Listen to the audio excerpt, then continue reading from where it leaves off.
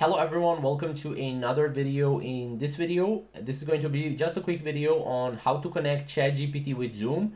Now actually, you cannot connect directly ChatGPT with Zoom.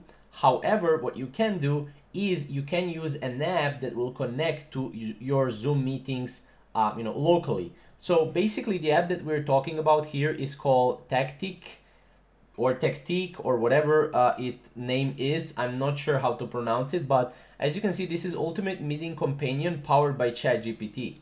So this will basically, you can utilize the power of AI to streamline your meetings and boost productivity for your team.